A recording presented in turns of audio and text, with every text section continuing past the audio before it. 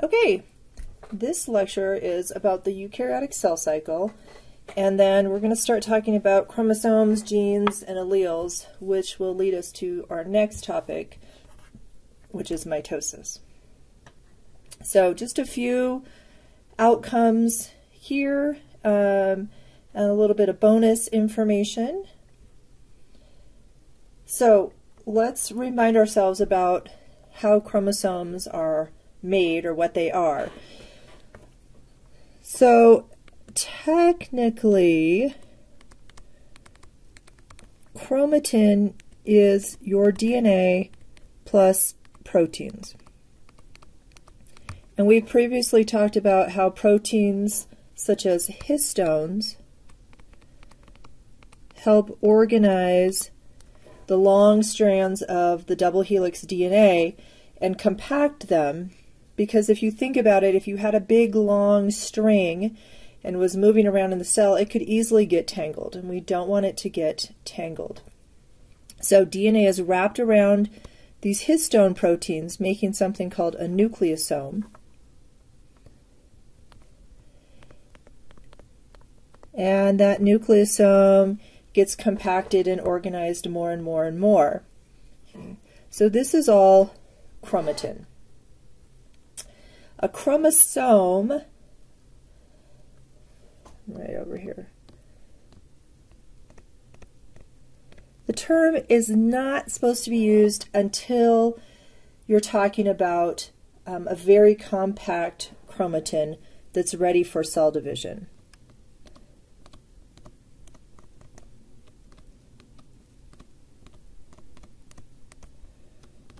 So really we're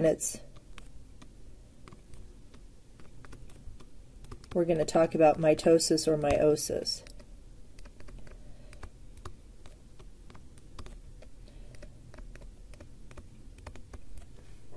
But I will just tell you right now, I always use chromosome. I never, hardly ever use the word chromatin. So chromosome, chromatin, they're still made of the same components, DNA, and they're organizing proteins. Just technically, chromosomes supposed to be used when we're talking about mitosis and meiosis. Okay. Let's talk about chromosomes. So these are chromosomes because they are compact, and each one of these little lines is a separate chromosome. So this image is called a karyotype. So this is an image of your chromosomes. And so they take cells and they basically squash. It's called a nuclear squash, and you can get these images of the chromosomes, and then you actually they don't all look nice and organized like this in your nucleus. They're all over the place. And so you get this image, and then the computer will kind of cut and paste each chromosome and line it up. And what you can see is chromosome 1 is the largest, all the way down to chromosome 22, which is the smallest. So they're numbered based on their size. And this is for a human. And humans have 46 chromosomes in 23 pairs. Okay. So you've got 22, and then your sex chromosomes is the 23rd pair. So chromosomes 1 through 22 are called autosomes. Auto also means just a body, so it's just kind of the regular chromosomes, and then the sex chromosomes are the X and the Y. And so females, biological females, have 2 X chromosomes. Biological males have an X and a Y. Okay. And when you get to genetics, you'll learn about variations on this, because like I've said before, every time we make a rule in biology, there's exceptions. But what's happening, especially on the Y chromosome, are the traits for male. So you can kind of think like you're by default female, but if you have the Y, then you're going to produce male genitalia and other male attributes responding to the male hormones, things like that. So you have autosomes, which are numbers 1 through 22 in humans, sex chromosomes, XX, XY. You can look at these by a karyotype. And humans are considered what we call diploid because our chromosomes are in pairs.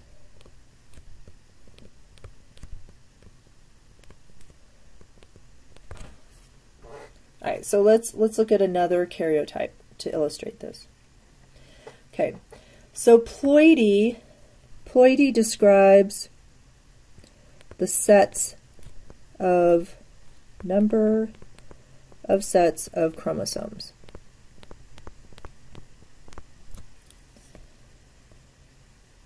Okay. So you are diploid. You have 2 sets, right? And so you can see here, chromosome 1, you have 2, chromosome 2, you have 2, chromosome 3. So you are in sets. In humans, all of what we call your somatic or body cells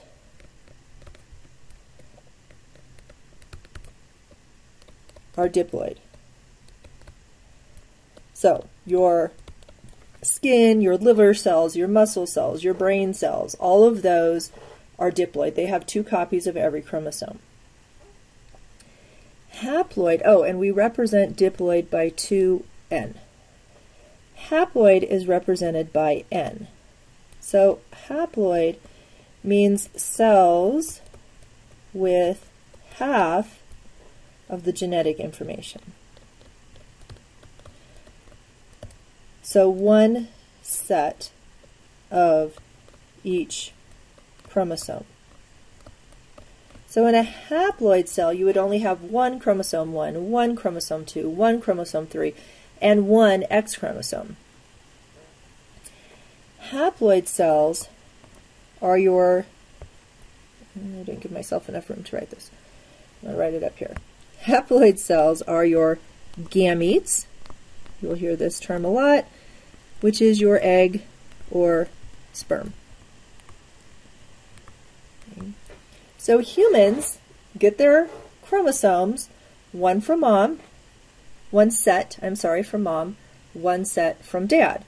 So the egg and the sperm, egg from mom, sperm from dad, has to have only half the number of chromosomes so that when you combine them, you become a diploid organism with 2 of everything. This will become more clear again when we do mitosis and meiosis and talk about genetics. Aneuploidy or aneuploid means you have a different number of a chromosome. So different than kind of standard. So in this case right here, this person has 3 copies of chromosome 21. And this is called trisomy. Tri means 3, somy means chromosomes.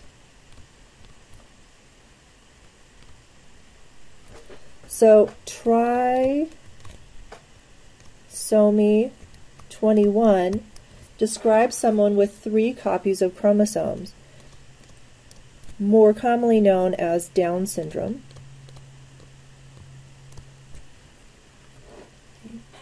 And this person would have 46 plus 1 extra, so they would have 47 chromosomes.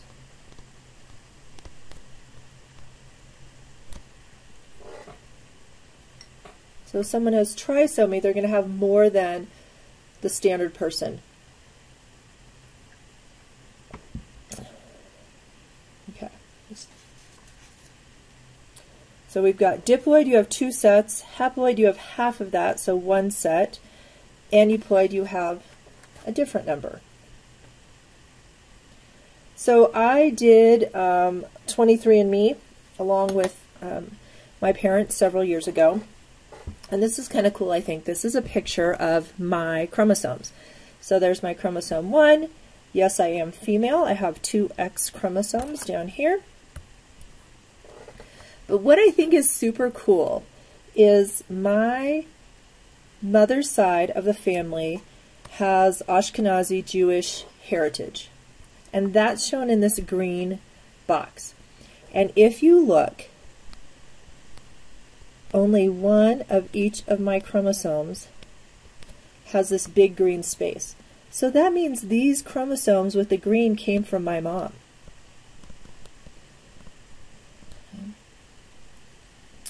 The Northern European, all this blue and Finnish, so my father's heritage is Danish, right? So we're Northern European. So you can see these chromosomes come from my dad. So chromosome 9 is interesting. In this case, this is from my dad, and there's no Ashkenazi Jewish markers on chromosome 9. Same with chromosome 21. But I think it's pretty cool. Like, I've always known about genetics, but it's kind of cool to actually see a little bit of your own genetics. And so remember, this chromosome is representing thousands of genes along here. And so I have 2 copies of every gene. Right? 1 copy from my mom, 1 copy from my dad, and you can see that they can be different, and that's what we're really going to focus on in genetics, is this inheritance of these different traits from your parents. Alright, so let's make sure you understand these concepts a little bit. So if I told you a chicken genome is 2n equals 78, what does that tell you about chickens? So I want you to pause for a second. Think of some terms you could use. What does it mean about chickens? So 2n tells you that chickens are diploid. They have 2 copies of every chromosome. So since the diploid number is 78, if you take 78 divided by 2, chickens have 39 pairs of chromosomes. So just like us, chickens get 39 chromosomes from their mom and 39 from their dad to make a total of 78. So I want you to understand what these numbers mean. So what if I told you a mouse haploid number is 20? How many chromosomes in a mouse muscle cell? So pause, think about this. So if n equals 20, mice are diploid, so in all of their somatic cells, like a muscle cell, they have 40 chromosomes. So the only place mice are going to be haploid is in their egg or sperm. So 99.9% of all the animals we talk about are diploid. Plants, you'll learn in genetics, can have really various. Some plants, strawberries, some are octoploid, which means they have 8 of every chromosome. I had a list. Hold on, where did I put it? Let's see.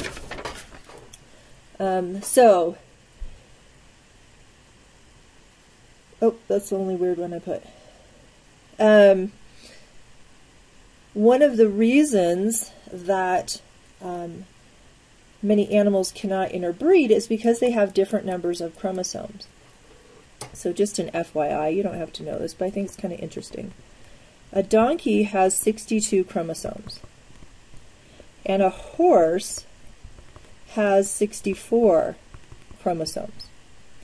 And sometimes they breed and they make a mule, which has 63. Okay, so it's kind of an in-between, and that's why mules are considered sterile. Most of them cannot make offspring because they have this uneven number of chromosomes. And in case you're wondering, since we talk about people evolving from or being very closely related to like gorillas, chimpanzees, these all have 48 chromosomes. So in evolution, people have 76, so we have a different number of chromosomes. Dogs have 78 chromosomes, and wolves also have 78. And we know that dogs evolved from wolves, whereas a cat has 38 chromosomes, and so do tigers and lions. So it's kind of cool to look at these chromosome numbers. Okay, one more thought question. An elephant's diploid number is 56, but the elephant has trisomy 16, and I'm totally making this up. I don't know if elephants can have trisomy 16. How many chromosomes in the elephant's skin cells? So if the elephant has 56, but it has trisomy, it's going to have an extra chromosome, so it's going to have 57. Okay, so that's how you use these numbers. All right, let's talk about cell cycle. So, cell cycle is also called cell division. And so when a cell gets a signal that it's time to divide, there are 4 stages it goes through. We're going to start here with G1. And G1, I say it stands for growth. Some say it stands for gap, but gap always made it sound like it's not doing anything. And what it tells you right here is that during the G1 phase, the cell contents are being duplicated. Right? So you're getting more enzymes, you're getting more cytoplasm, you're doubling your organelles. This takes about 10 hours on a 24-hour clock. Well, maybe not quite a 24-hour clock, but this takes about 10 hours for many cells to go through G1. So they're building up all their resources so that they can divide in half. So cell division means you're going from 1 cell to 2 cells. So you got to double everything. S phase is what we have talked about. It's DNA replication. Oops. So everything we talked about, DNA replication, helicase and ligase and Okazaki fragments and leading and lagging strand, all of your 46 chromosomes are getting copied. This takes somewhere between 6 to 8 hours. So it's very intense. And S stands for synthesis. So synthesis of DNA. After that happens, we have another gap or growth phase called G2. Oops, not cap, but gap. And again, you can see you're making sure you're ready to divide. You're checking your chromosomes. We're going to talk more about this in just a second. But you want to make sure all is good before you go through the process of mitosis. And mitosis is the division of the chromosomes.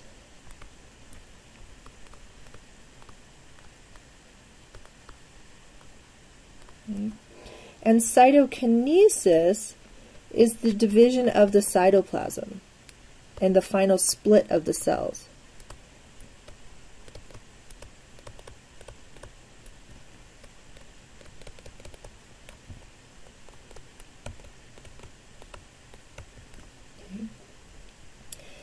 Mitosis and cytokinesis all together take about an hour. So it's pretty fast. So once everything is ready, the cell gets a signal, go, divide. So you're starting with one cell here. You're going through cell cycle. You're doubling your chromosomes, and we'll talk about these little X's in a minute. You're continuing to grow, you divide, and now you have 2 cells. And each cell can now go through cell division, or it can stop in G0, which is cell cycle arrest, which just means you're not dividing. So most of your cells are in G0. They're hanging out, they're doing their metabolism, they're doing what they need to do. One other thing, and I'm going to write on here FYI, you don't have to know any of this specifics, but I just want you to understand that during G1 and G2, your DNA is being scanned and repaired.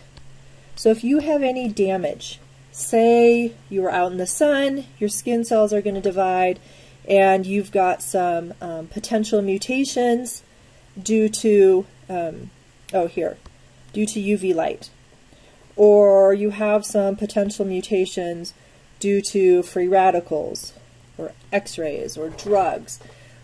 What's happening in your body during G1 and G2 is you have all these different DNA repair pathways that are looking for this DNA damage, and they're trying to fix it. Okay, including replication errors, which would usually come in G2, but first in G1, let's go back for a second, your cell is making sure it's checking the DNA and repairing it. So you don't want to copy bad DNA, right? And in G2, you're checking your new DNA. I'm sorry, I should write checking out here.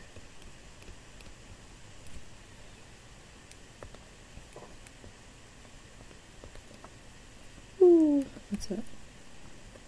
Checking DNA and doing any repair, because you don't want to divide and give a new cell bad DNA. Okay, so I just wanted to let you know, you'll probably learn about this in genetics, that there's a whole bunch of different ways that your DNA can be repaired in case you either have mistakes in replication or you have what we call lesions or DNA damage due to chemicals or physical things like being out in the sun. Your cell cycle is under control. It has 3 what we call checkpoints.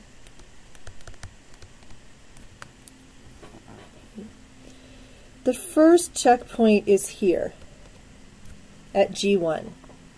So G1, remember, is growth, and your checkpoint means the cell cycle pauses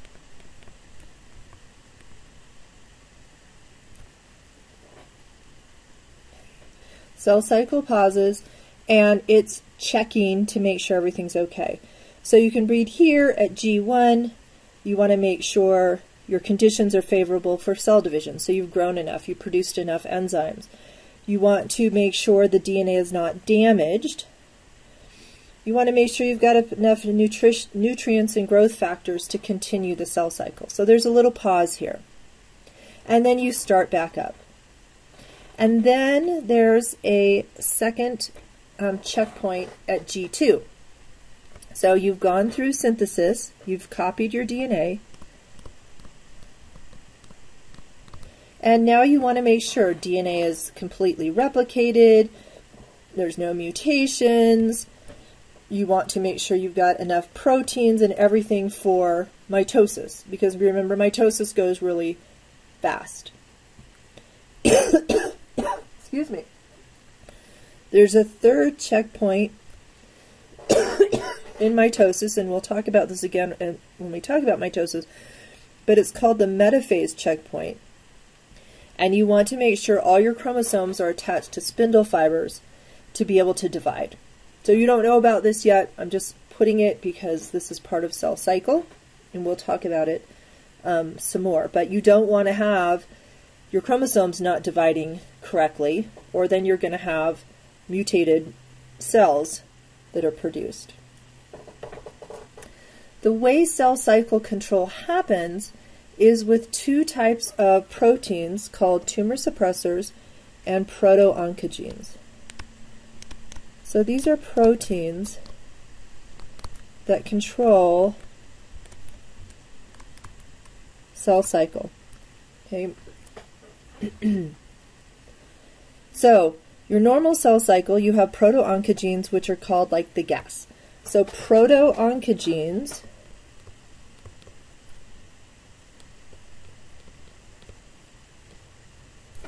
are the proteins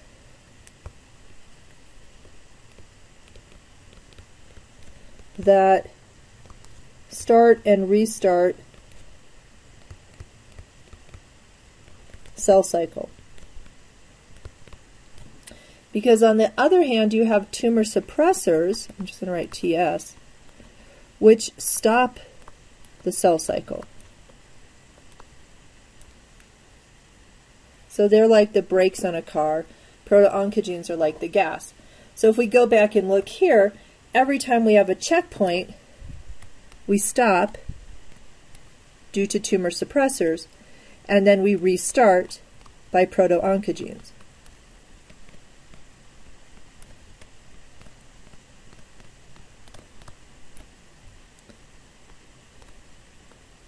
Right? So it's just like coming to oncogenes, a stoplight, right? You got to put on the brakes, you got to stop, you got to wait till everything's ready, runs out of the intersections, and then you hit the gas and you can keep going.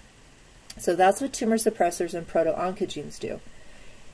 When you have mutations in these types of proteins, that can lead to disease, primarily cancer. So cancer is a loss of cell cycle control.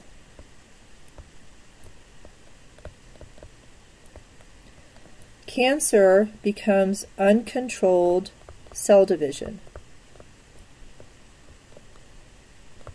And the problem is we just talked about the checkpoints. So if you don't stop at the checkpoints and make sure you have enough resources to divide, or you make sure your DNA is replicated properly, if you just keep going through cell cycle without the stops, then you're going to have a greater chance of producing cells with issues. And cells with issues lead to disease.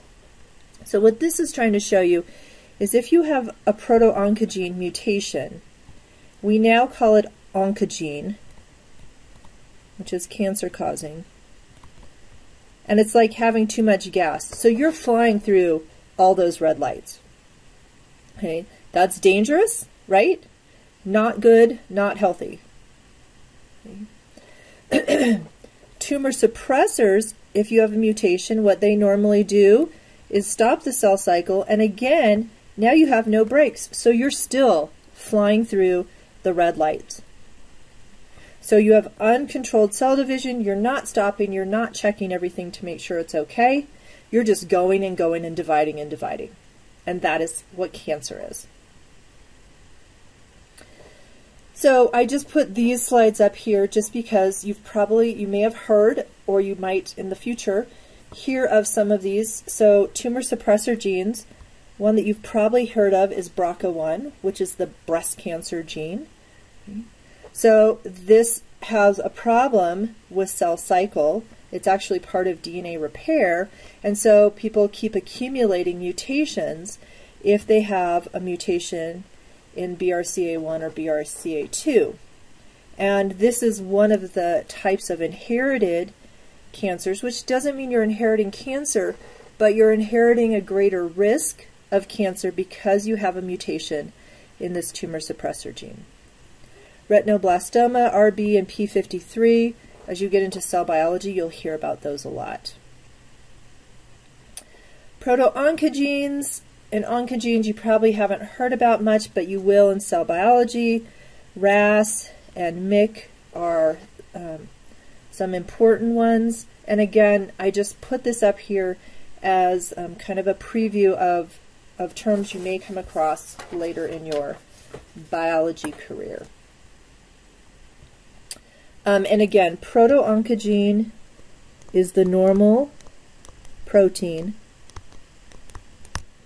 and it's called an oncogene when it's mutated. Tumor suppressors, we don't get an extra name for them, but oncogenes and proto-oncogenes we do. And I have no idea, I don't know who named them. Okay, so you got a little bonus information about cancer in relation to cell cycle. The last thing I want to talk about is chromosomes, because this is going to lead us back or lead us forward, I don't know, to mitosis. So remember, your chromosome is your DNA with your histone proteins. We've talked before about telomeres, which are the ends of your chromosomes. Another term on here that we will come back to again, but I want to bring it up here, is called a centromere. The centromere holds the two sister, bear with me, I'll define these in a minute, chromatids together, and is where the spindle fibers attach for mitosis and meiosis. Okay. So remember what we had is we had a chromosome. We're going to draw like this, a chromatin chromosome, and say in G1, and then in S phase it replicated, so we have two. But they're held together at the centromere. So that's why they look like an X. Okay. So it's just a place they're held together, and they look like that still in G2. And then after mitosis, you'll have two cells with individual chromosomes again. Okay, so chromatid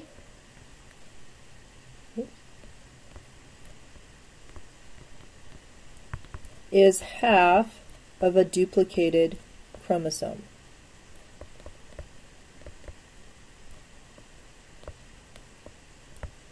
Again, very important to keep these straight when you take genetics.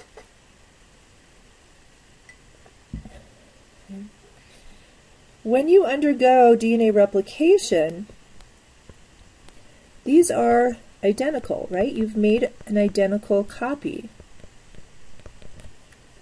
So the chromatids are identical, and they're called sister, where am I? Sister chromatids.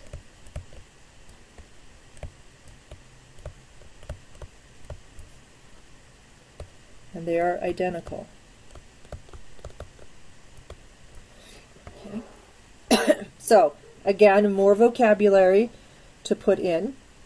So you've got your chromosome, it's replicated into two sister chromatids, and eventually will be separated back into individual chromosomes.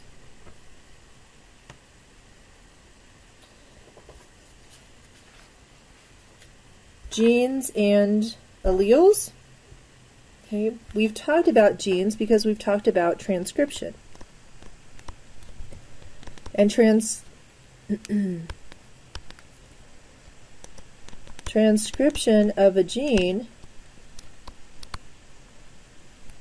leads to a protein. Alleles are different versions of a gene.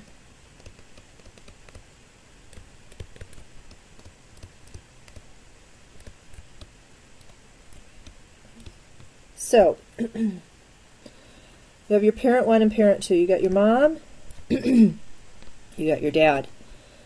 And your chromosome pair is going to have the same type of genes. So, you have a gene for temperature regulation. Well, you don't because, well, you do, but you don't have a gene for fur texture or fur production. This is from a mouse.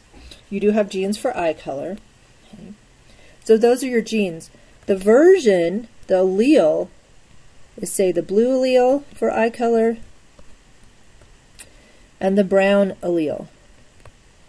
So the gene is eye color, that's the general characteristic, and the version they got from their mom was to have blue eyes, and from their dad was to have brown eyes. And that's what we're going to talk about in genetics. Sometimes these alleles might be the same, and a lot of times the alleles are different. Okay? This is all genetics. So remember that you are diploid, which means you have 2 copies of every gene.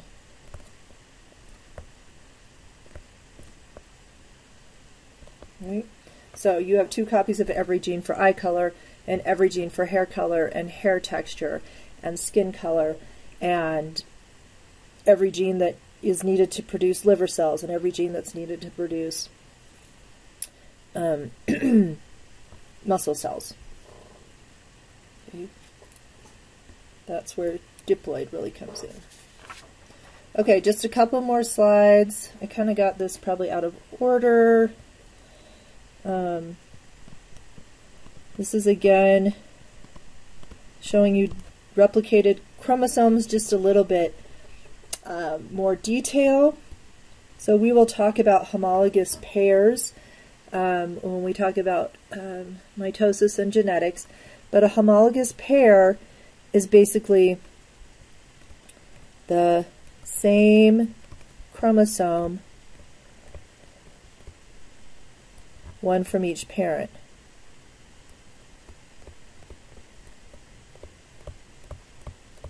Homo means same.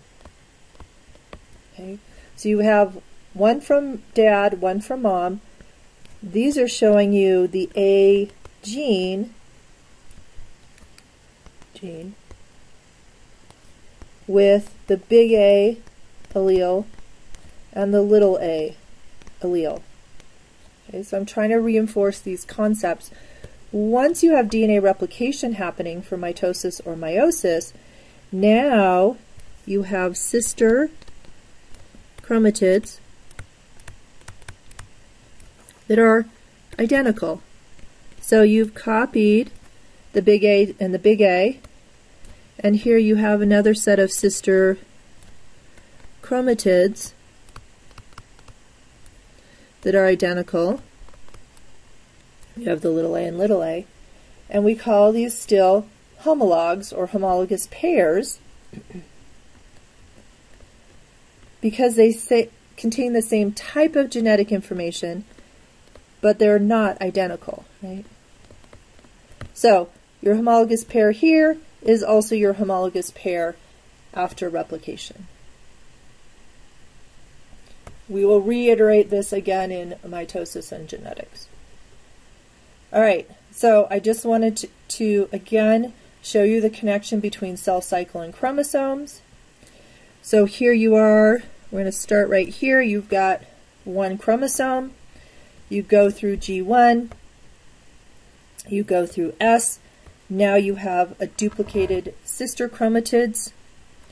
You go through G2. The point of mitosis is to separate these sister chromatids into 2 cells.